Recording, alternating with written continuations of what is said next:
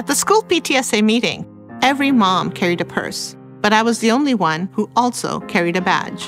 I'm Manka Dhingra, and as a King County prosecutor, I used that badge as a shield to protect survivors and end the cycle of violence, putting domestic abusers and child predators behind bars, prosecuting gun crimes, and addressing mental illness and substance use disorder. I've spent my career fighting for the people of Washington, in the courtroom and in the state Senate, delivering real change to improve people's lives, helping create veterans and mental health courts to make sure people get the treatment they need, writing laws to address gun violence, and securing the nation's strongest privacy protections for sensitive healthcare data. To prevent crisis pregnancy centers and period tracking apps from giving away your information.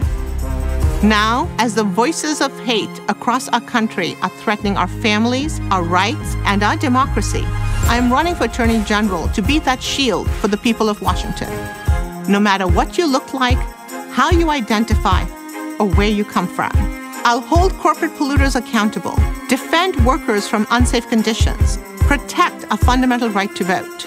And no one will fight harder for our reproductive freedom. The war that is being waged on women's bodies has to end so that all Washingtonians have the right to make our own healthcare decisions. For me, fighting injustice and keeping people safe will always be a badge of honor.